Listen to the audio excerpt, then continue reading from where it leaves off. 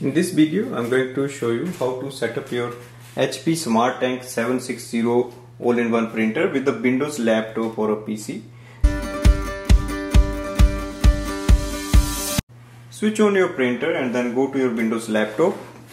Go to the search section, type in HP Smart App. You can download it from the App Store. Next step is to connect your printer with the Wi-Fi network. So go to your printer control panel. So this is a touch display panel. You can just move the icons, select menu, scroll down, click on the settings, select network, Wi-Fi, scroll down, click on the Wi-Fi setup.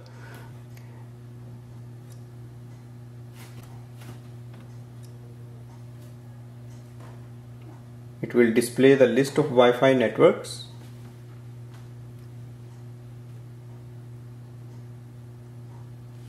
Select your Wi-Fi network.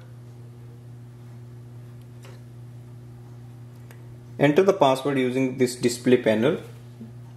Printer is connected to the Wi-Fi. Now go to the home button, home screen. In the app, we have to click on the add a new printer. Wait for your printer to appear. Select HP SmartTank 7600 series.